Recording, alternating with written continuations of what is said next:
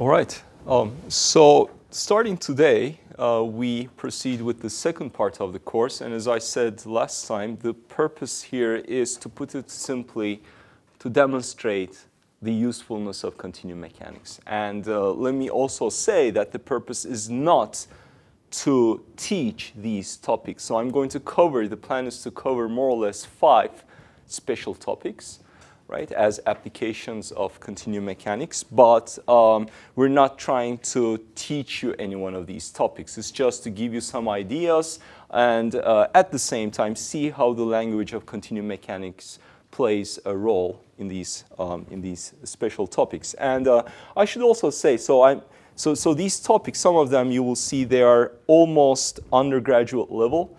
Some of them for sure are not. But in any case, I should say I wouldn't call myself an expert in the sense that I'm not somebody who has dedicated his whole research and life to any one of these topics. For sure, I have experience in some of them. But you will see that even if they are rather simple-looking topics, and the first one, for instance, is rigid body dynamics, for sure you have some idea about it. Once we get to a certain level, you will see that there are certain intricacies that do require some level of, let me say, experience or expertise, right? And you will see that with every one of these special topics. Again, however, our goal is just to see how continuum mechanics plays a role in sort of bringing some ideas clearly to the foreground, so you see the major problems in any one of these topics, right? So it condenses it. It provides you with, I think, a clear picture of what is going on. Okay. So the first topic is rigid body dynamics.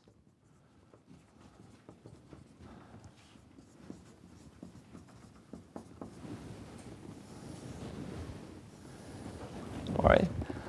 This is the simplest thing we could start with, because there is for sure motion, but there is absolutely no deformation. We don't really have to worry about stresses. We don't have to worry about deformations apart from some rotation, so there's not going to be any strain. And what's nice is we know precisely what the motion function is. Okay? So let's start by drawing our picture that we often draw. Perhaps a somewhat simplified object. It's going to move. This is its reference configuration, and then we have the current configuration. And here on this picture, I'm going to introduce a lot of vectors, okay, position vectors. So it's going to be a busy picture. So that's our, let's say, observer, or our origin, if you like. So we have, as usual, any point on the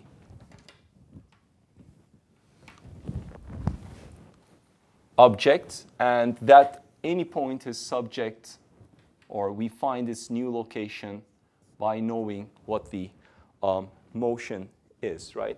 So the position of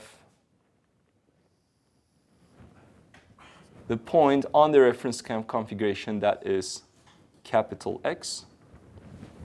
So let me pick the locations carefully. As I said, it's going to be a busy picture. So let's see. This one is small x. Right.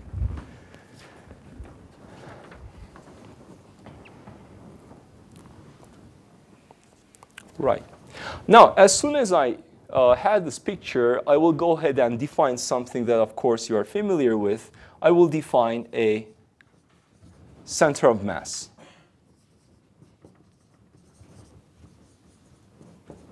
Okay. So I'll abbreviate with that with CM. So when you see CM, it's going to refer to the center of mass. And graphically on the object, I will denote it with that symbol. And it is defined as you know, so it's the integral. For instance, we have a center of mass on the reference configuration 1 over mass rho naught referential position vector d capital V. The density itself does not need to be uniform. It can be different throughout the object. And then on the current configuration, a similar integral. So the center of mass, let's put that on our picture. Originally, let's say it's here. And on the deformed configuration, it's there. Okay. So the location of the center of mass, that is capital X bar or small x bar.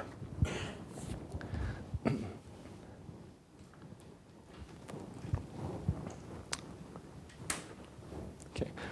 So bar eventually will have to do with always the center of mass. I'm not using a superscript cm, let's say x superscript m, because that's going to make things a little bit busy. So we'll have two things that indicate an object having to do with the center of mass. One of them will be a superscript cm. The other one will be a bar.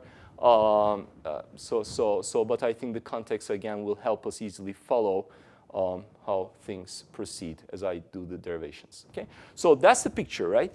So now, having introduced those quantities, I can easily define a number of other objects. So for instance, we can define the relative position vector.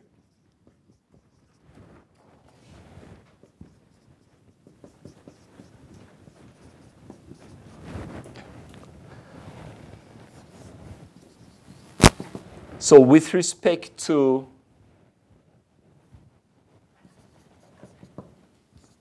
the center of mass, and that will simply be, so my notation is as before, so relative position vector is going to be R. I'm going to put a bar to indicate that that's the relative position vector with respect to the center of mass. That's x minus x bar. And similarly, relative position vector on the reference configuration is going to be capital X minus capital X bar. Okay?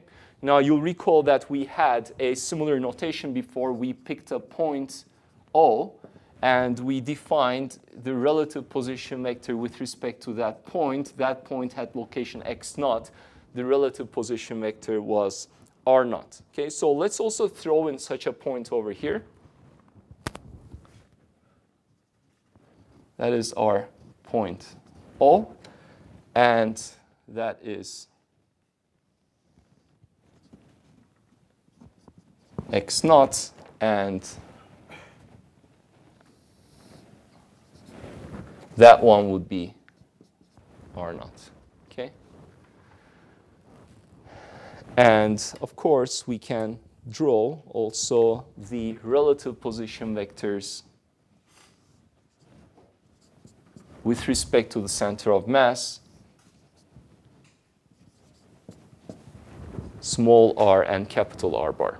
Okay? So in terms of definitions and pictorially, those are our vectors.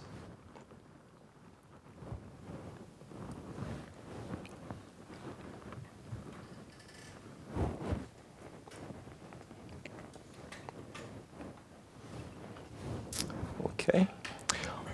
And right, so pretty much we have identical quantities or related quantities on spatial and reference configurations, but the reference configuration has some extra things like that position vector. But apart from that, that is the absolute position of the point. This is the position of the center of mass. This is the position with respect to the center of mass, and that's the position with respect to the point that I picked. What's special about that point? As usual, I'm going to assume that it is fixed. All right? Now, I'm going to introduce yet another position vector. And for that purpose, let me move this x a little bit to the right. Okay? And that vector is this one. It is the relative position of the center of mass with respect to that point. So I'm going to indicate that with r bar naught. Okay.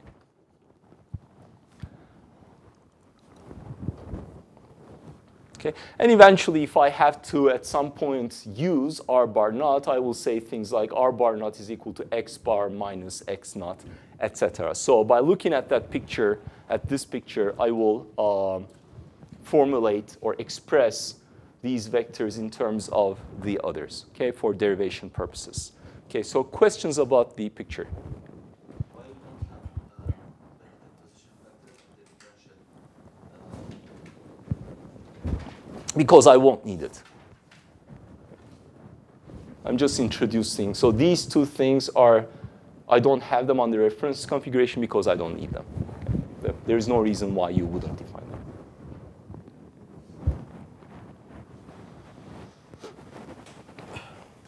Okay. Questions so far? Okay. I'll have to refer to this picture, and I doubt if I raise this board, I'll be able to draw it quickly again, so I'll try to keep it throughout the lecture. Now, what's special about rigid body motion? Well, what's special is I know exactly what the motion is.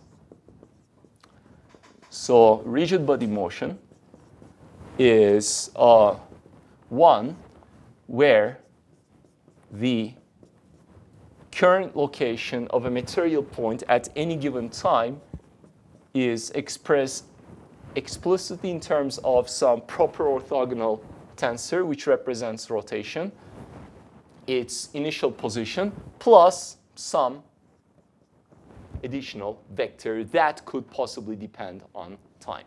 Okay? So this vector exclusively has to do with translation, and this one has to do with rotation. Q is proper orthogonal.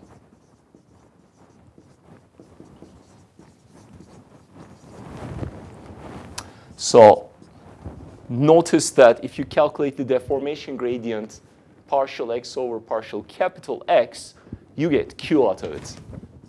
And that's expected because in general it's F equals RU, but if U is not identity, right, then there would be a strain associated with it. We're talking about rigid body dynamics. There is no strain, right? So R is equal to Q, the rotation tensor.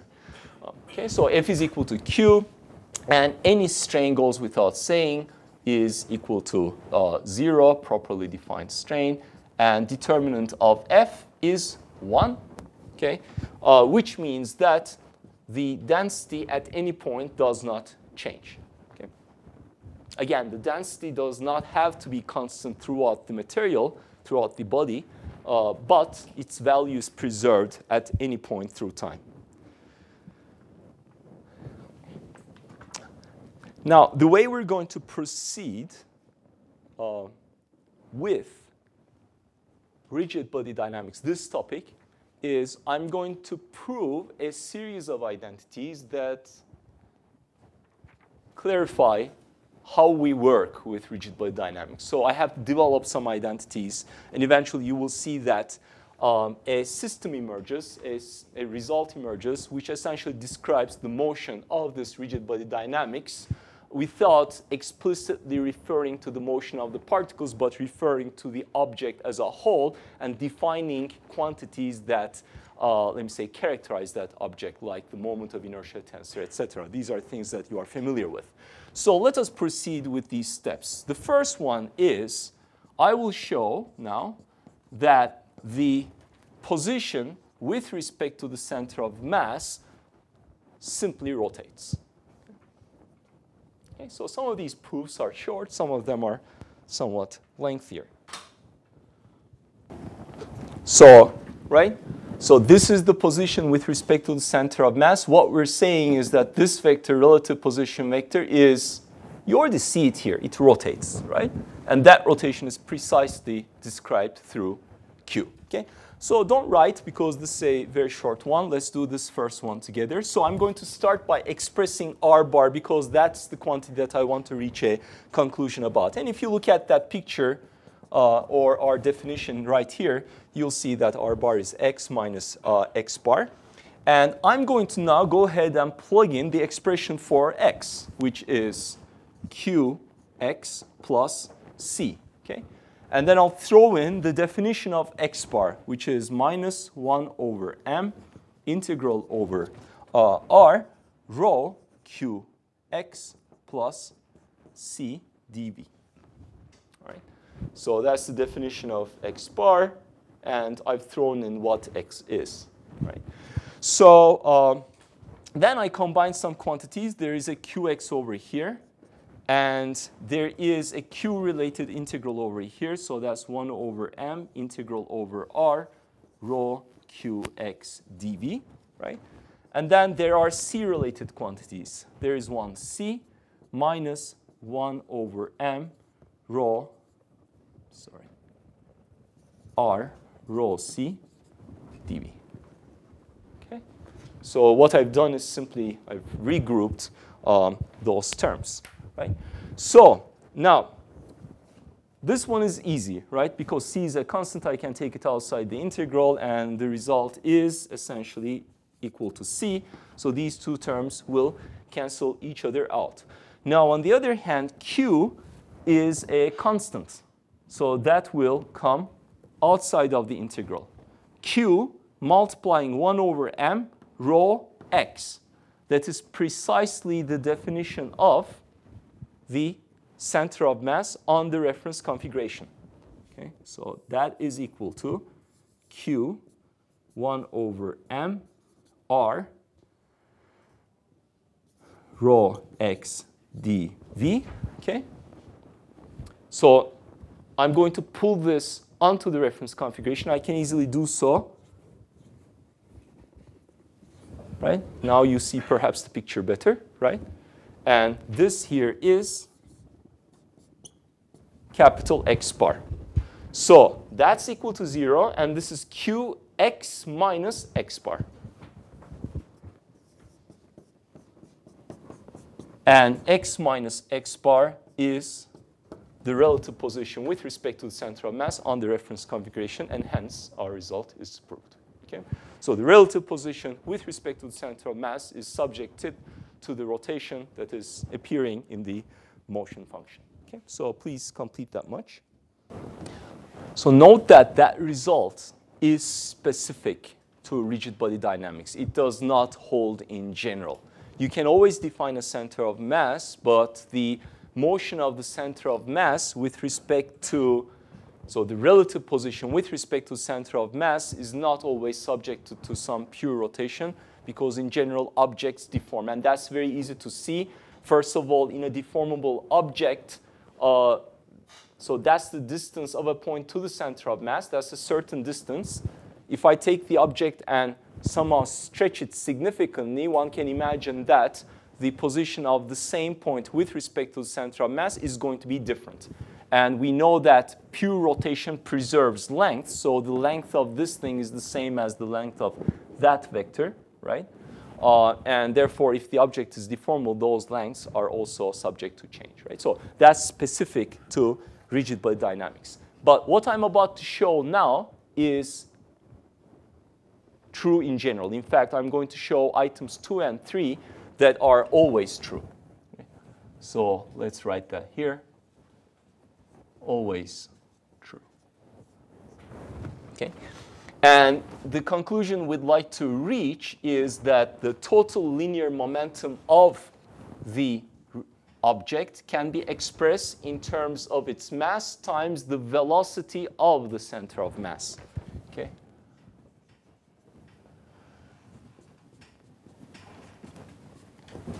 Okay. So V bar indicates X bar dot. And it follows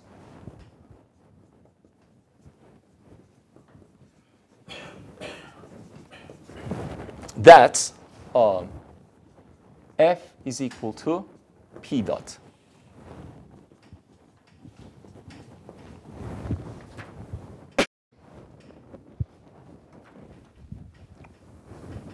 Let's write it like this.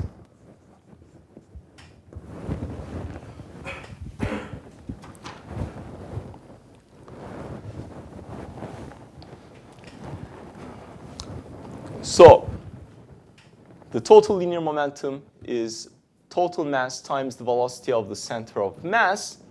And therefore, it follows that if I'd like to calculate the rate of change of the velocity of the center of mass, or in other words, the acceleration at the center of mass, that's equal to, that obeys Newton's law of motion, okay, in this simple expression, right? And why does that work? Well, that follows actually from Euler's laws of motion, because whether the object is deformable or not, the rate of change of, right, total linear momentum, so this part is easy. By linear momentum balance, we know that the rate of change of total linear momentum is equal to force, and P dot is equal to m v bar dot, because m is a constant, right? We assume the closed system, so the mass is not changing, and hence the result, right? So the second part follows from linear momentum balance, so all we have to show is the first part. So notice, what does this result as a whole eventually enable us to do? So this, in fact, is our, in some sense, major result here. So what that allows us to do is to update the location of the center of mass. Okay, I have an object, it's rigid, or it may not be rigid, but eventually we're in rigid, but dynamics is a special topic, so that will be our goal. We have an object and it will be rigid and it's subjected to some certain force and perhaps some moment, so it's going to move and it's going to rotate in space. So if I'd like to describe the motion of that object, I have to find out how its center of mass changes its position and how it changes its orientation.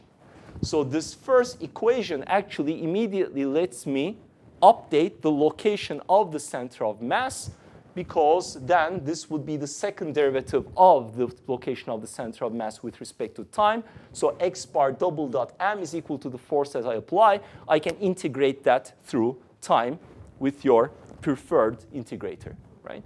So that accomplishes one part of the goal, right? And then for a rigid body, now I have to also afterwards concentrate on how this object changes its orientation. I have to also describe that orientation, okay? But at this stage, again, I highlight this result holds in general, right? So we'll come back to these remarks once again later on. So let me show this very quickly again, if you like, because it's a short proof, do not write at this stage. I'll just calculate the total linear momentum. I'll invoke the definition. So it's the sum of the incremental momenta of the particles, right? dm times velocity. And remember how we obtained that, actually, or I will re-express that. This is the definition. So this is x dot, okay?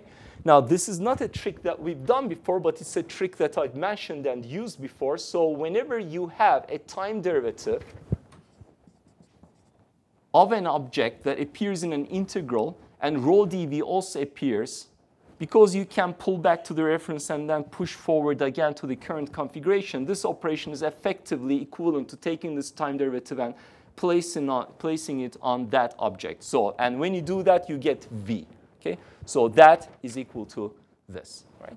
So now that equality holds, and I will do a simple manipulation here, multiply and divide through m, and this quantity over here is nothing but the position of the center of mass. M is not changing. I can take that outside of the time derivative, and by definition, x bar dot is v bar, and I'm done. Okay, so I've expressed the total linear momentum as total mass times the velocity of the center of mass. And I haven't assumed anything about the motion, right? It is deformable in general. Okay? So please proceed with writing.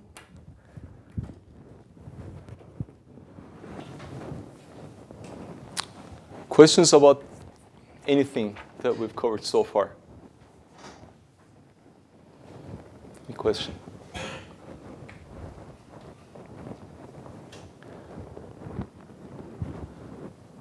Okay, so then let's proceed with the third one, which is also always true. Okay. Now, let me first, so that one had to do with the linear momentum balance, and therefore, what I'm about to write now will have to do with the angular momentum balance. First, let me remind you before stating what I want to show. Originally, the angular momentum balance reads as follows. Well, it says that if you calculate the total angular momentum of the object with respect to a stationary point, now, and it has to be so, that's the statement of Euler's laws of motion, okay? And if you then calculate its rate of change, then it is equal to the net moment that you exert to the object with respect to that same stationary point. That is the original statement, okay? So that point in our picture over here, it's there, right? That's our point. Now, if you choose any other point, that's also fine. The statement still holds. So the choice of this point, as long as it's stationary, it's arbitrary, right? And that's also something we've discussed very shortly. But now, if you choose a point, for instance, another point, let's say a point that is attached to the object, for instance, that point, okay? So now that point will move with the object, and if you continuously calculate, right, the angular momentum of the object with respect to this point, which moves in time, and then you calculate its rate of change, and then you also calculate at any point the moment that the object experiences with respect to that point, you will see that the two sides don't match, okay? So if you choose a point that is not stationary, in general, the equality, the expression, rate of change of the total angular momentum with respect to that point is equal to the moment about that point won't hold, right? Except for a special point which moves, which happens to be the center of mass, okay? So we'd like to show, therefore, that the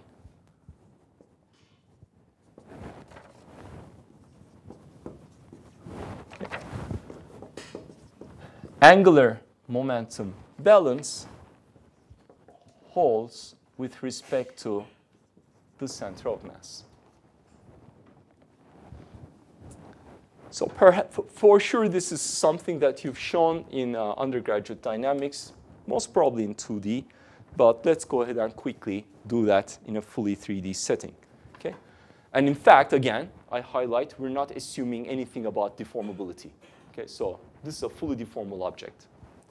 All right, so let's split the proof into two parts. First, I'll try to find out what the angular momentum with respect to the stationary point looks like and see if I can somehow condense out this term, the angular momentum with respect to the center of mass. Okay? So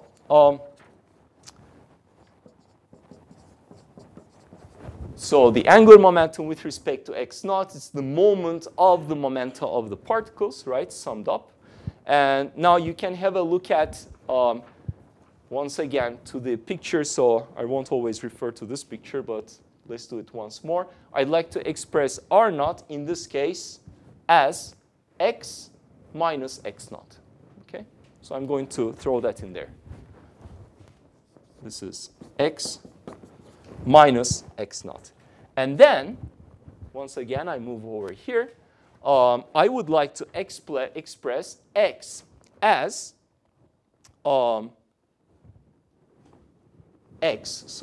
as R bar plus X bar. Okay? I throw that in there as well. So R bar plus X bar, that's now X minus X naught. So altogether, that's equivalent to R naught. Good. So I throw in that expression over here. Now the whole thing is R bar plus X bar minus X naught cross rho V dV.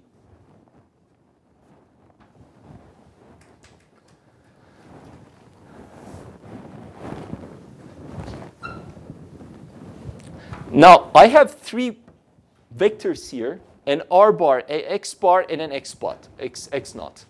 R bar, X bar, and an X naught. Okay? Now, X naught is something that has got nothing to do with the object. So that is a constant in terms of integration. I can't take it outside. X bar is the position of the center of mass. It belongs, again, to the object. It's got nothing to do with the individual particles of the object. So for integration purposes, that's also a constant. The only thing that depends on the position in the domain is r bar. Because for this point, that's r bar. For that point, that's r bar. For that point, that's r bar. So it changes with the point that I pick. So r bar has to stay in the integral, but the others I can take outside. So I have x bar minus x naught cross rho v dv plus integral over r bar cross rho v dv. So now if you look at these terms, right? So this, the first term in the integral, that is the total linear momentum, which we indicate with P.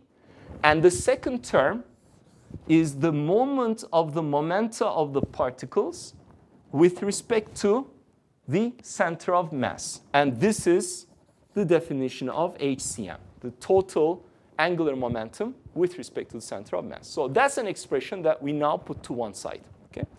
So if you haven't already done so, please write. Okay, so that's what I like to show. That's my given.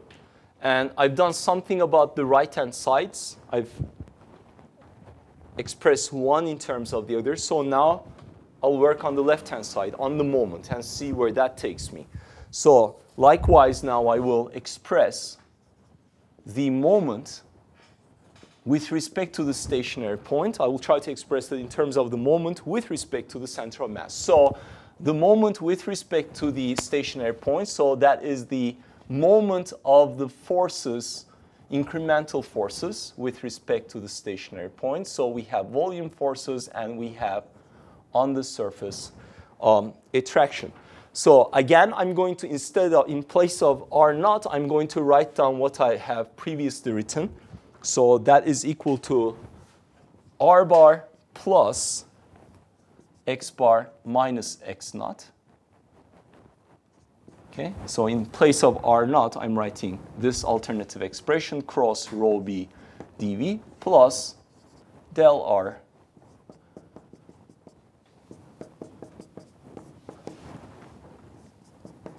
TdA.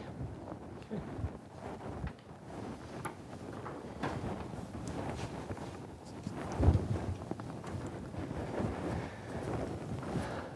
So by the same argument now, if I look at both of these integrals, what you see is you have x bar minus x naught, x bar minus x naught. Both of these, for integration purposes, they are constants. I take them outside. So we have in both terms an x bar minus x naught crossing either rho b or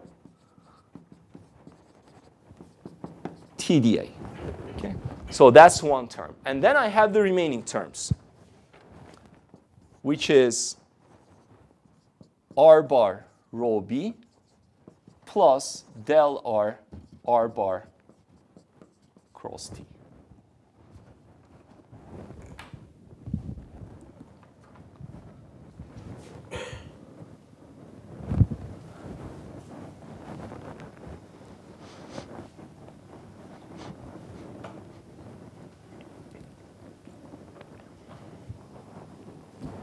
So then you have to interpret what the terms are individually, right? So that's a constant. This one over here is the total force that I exert on the object. So that is F.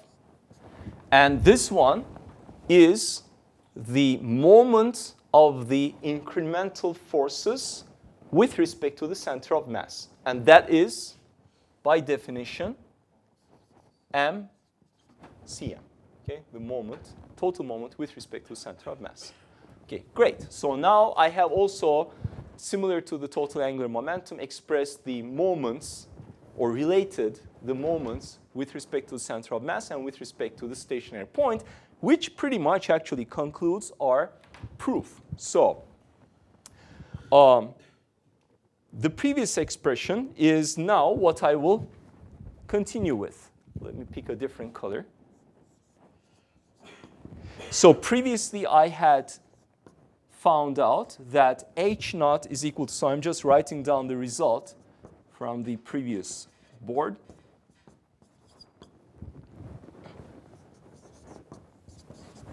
That's the earlier relationship. And now I'm going to go ahead and calculate this rate of change. Okay?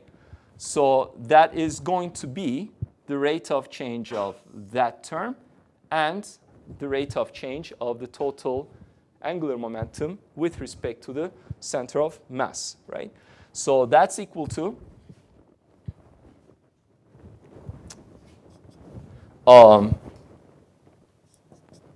x bar dot, okay, minus x naught dot, but x naught doesn't change. It's a stationary point, cross p, plus x bar minus x naught cross p dot plus h dot cm. Good. Now, what's this term equal to? 0. Why? Plus x bar dot is v bar. And? They correspond to 0. Because, okay, so P through our first result is equal to m v bar. That's what we have shown. And this is the definition of v bar. So we make use of the result from item 1, and that first term drops. And so that's equal to 0. Good. So let's put that to one side. And also, by the way, realize that P dot is nothing but F. Okay? The total change of linear momentum is the net force that you apply to the object. So then we have also our second result, which says that m naught is equal to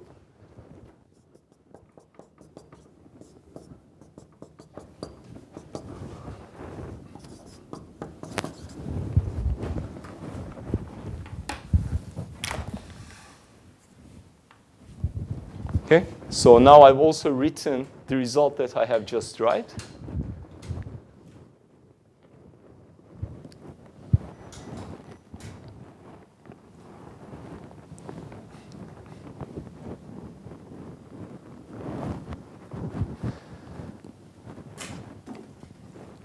And we are done, right? So have a look here, right? So this is equal to that by the statement of Euler's laws of motion, right? So that is correct. And that's 0. This term is equal to that. They cancel each other. So this term must be equal to that one. And that is our conclusion.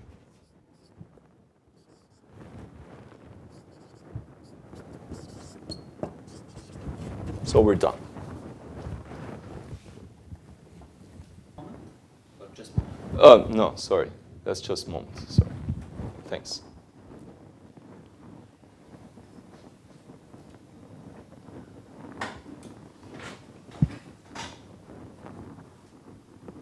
All right. Now, again, results 2 and 3 hold in general, right? But let's go back to our goal of rigid body dynamics. What I'm trying to do essentially, eventually one message is a simple description of how rigid bodies move, right? And we already have one result. Okay, so if you apply a certain force, then its total linear momentum is going to change, but that's nothing but mv bar dot, which is mx bar double dot, right? So the acceleration of the center of mass, and this gives you a simple, so you exert a certain force, it's a simple equation with which you could update the position of the center of mass.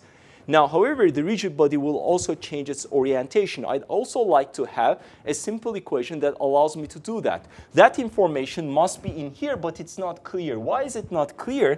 Because here I have coordinates. I have 3 numbers which quantify and track the position of the center of mass, right? Now, how about orientation? How do I describe orientation, which is not eventually going to be our goal, but eventually how does that orientation change with time?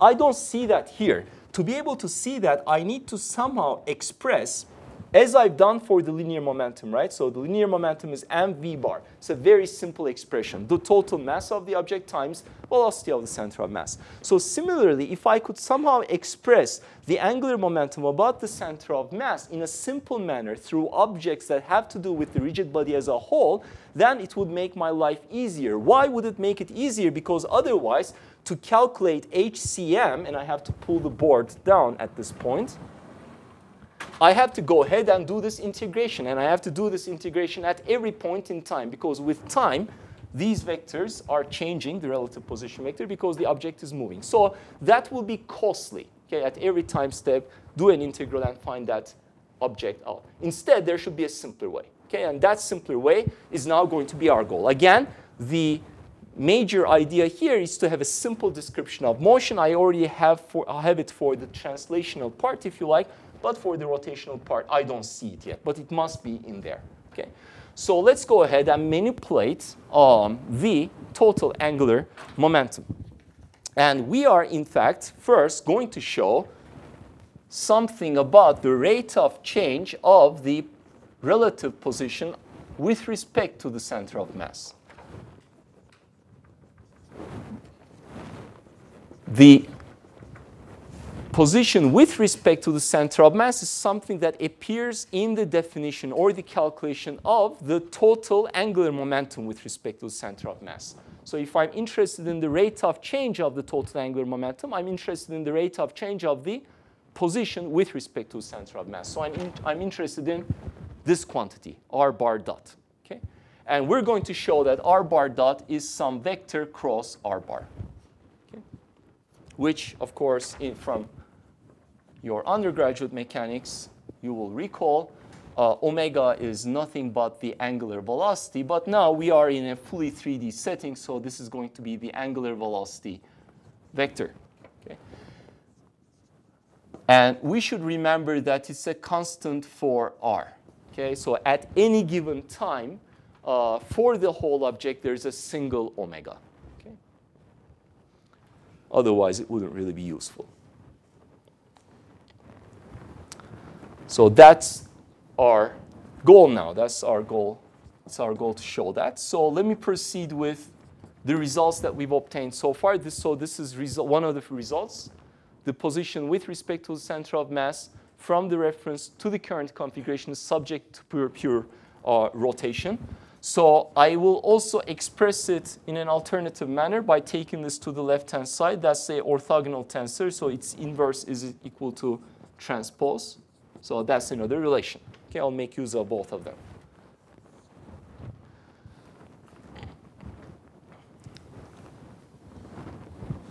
So if you have so much, let's do the proof together, because again, it's short. Right? I'd like to evaluate r bar dot. Okay? So that's equal to time derivative of that. R bar does not change with time. It's a referential quantity. So this is simply equal to q dot r bar. Now, instead of r bar, I'm going to write that. So I will have q dot q transpose r bar. Okay? Now, I want to concentrate on this tensor here because it's a special tensor. Okay? And let's observe that quickly. So q transpose is equal to identity, right? And now if I go ahead and take the time derivative of both sides, this is equal to 0. And that here is equal to q dot q transpose plus q transpose dot, or transpose of q dot. Okay? Transpose is a simple linear operation. I can take it outside of the dot. Okay? So that's what I have. This is the tensor that I'm interested in.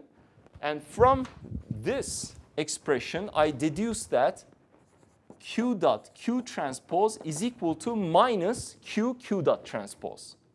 But q dot transpose is actually the transpose of q dot q transpose, right? So if you transpose this, you're going to obtain q dot transpose. It's exactly this thing. I put it to the left-hand side. There is a minus sign. So if this is a tensor, then I take its transpose and I get its negative, which means that this tensor over here is skew symmetric, okay? So this is a skew tensor, and let me call it capital omega, okay? And let's say its axial vector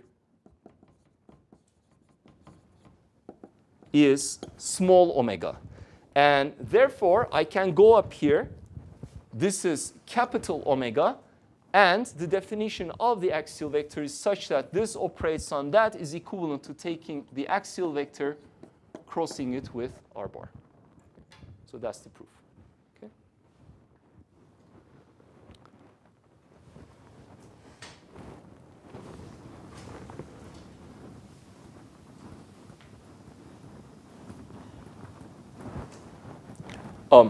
Just to highlight, omega, right, at any given time it belongs to the object, but with time that changes, right? So for instance, initially this object, let's say, is rotating like this. The axial vector is in that direction. Omega cross r will give you at any point the velocity of the object, of any point on the object, right, as it rotates. But now, so it's like this presently. If the object also changes its orientation as it rotates, so that's an additional orientation. So at some instant later, let's say it continues to rotate like this. Now the axial vector is in that direction. So it starts off in one direction, goes to another direction. So in general, it's something that changes with time. So if I have to worry about changing the orientation and keeping track of the orientation of the object, and if at some point it proves useful to make use of this quantity, I have to keep in mind that its orientation is not a constant in time. I have to also worry about updating its orientation. Again, just a small remark that we'll come back to, probably. OK, so let me proceed with the last proof of this lecture. And now what I'd like to show, now that I have the concept of a angular velocity vector, I'll show you that the total angular momentum with respect to the center of mass is expressible in terms of the angular velocity vector. And that's a vector. That's a vector. What goes in between is a tensor in general, and that tensor is called the inertia tensor. And in particular, it's the inertia tensor with respect to the center of mass. So the proof essentially entails deriving the expression for JCM.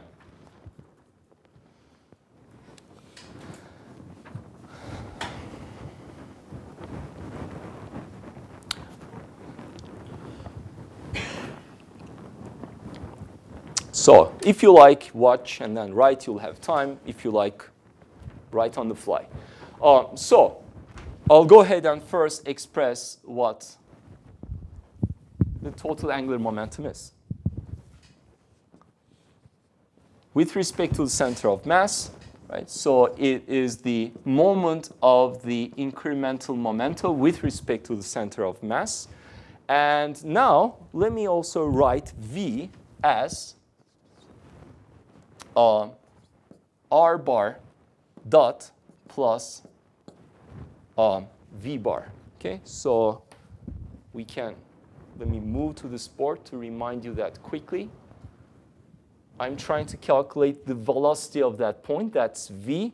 That is the time rate of change of r bar plus the time rate of change of that vector, which is v bar. Okay, that's what I've written over there. So I have integral over r bar cross rho r bar dot dv plus integral over r, right? So v bar is the velocity of the center of mass. For integration purposes, it's a constant. So within the integral, I'm going to preserve r bar. So there is a rho there as well, dv, and that thing as a whole is crossed with v bar. Okay?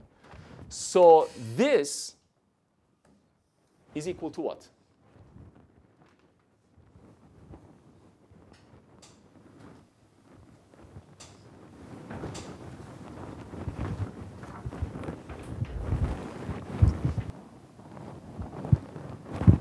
Still too early?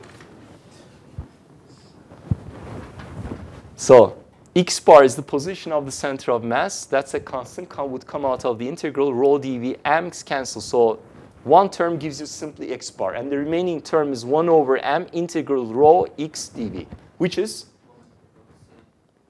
No, it's not a moment. I'm just looking at that term. 1 over m integral rho x dv.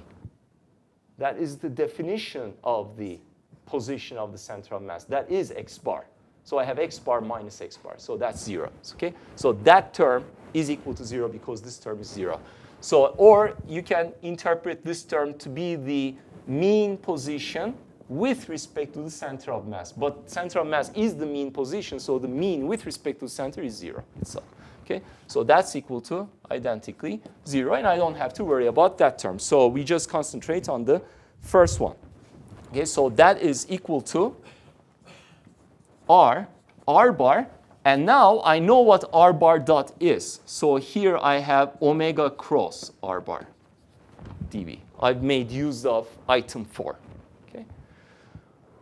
Good. So if you like, let me put this rho over here. And now what I have is the cross product of a vector, cross product of a vector with the cross product of two vectors. Okay? And so that's like A cross B cross C. And I'll just recall an identity here, which you should, if you're not comfortable, go ahead and show yourself.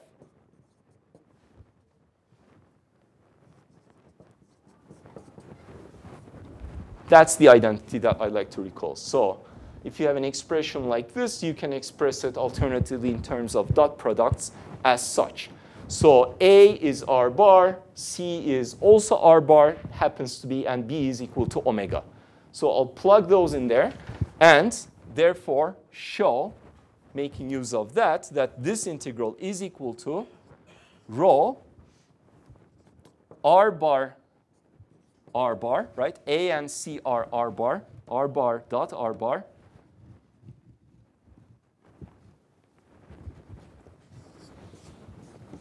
omega minus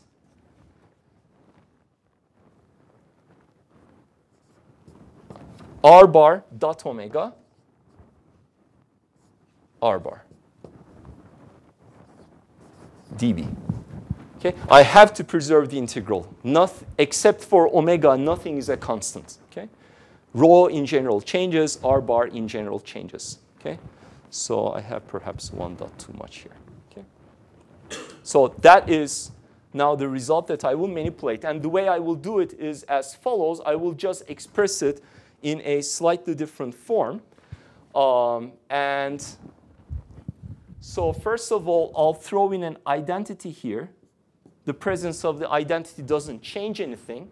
And now I notice that I can take omega outside as such. So I'm going to throw in a large term here, integral over dv, and all of it will multiply omega. Now, I want omega to multiply a term, and as a result, I'd like to obtain that. Well, I already have it. It's r bar dot r bar identity, right? And then this term should be the result of omega operating on whatever is inside, and if I throw in r bar bon r bar, I conveniently obtain my goal, right? So if I now define this to be JCM, I'm done. So I've shown that the total angular momentum with respect to the center of mass is a tensor multiplying the angular velocity vector.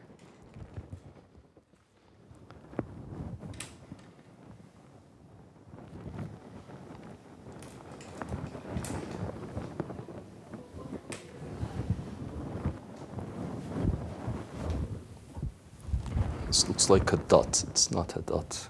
It's a bar.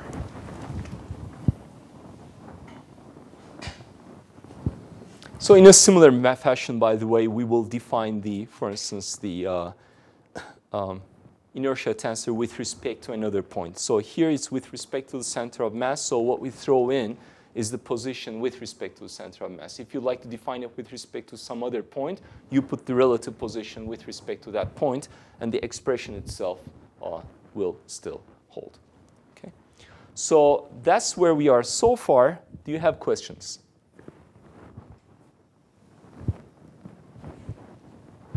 Right.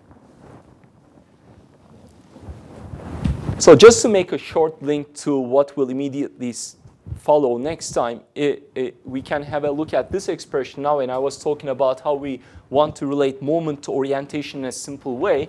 And orientation is implicitly embedded in this quantity that describes rate of rotation. And then now there is, however, this other object. And that object is a tensor.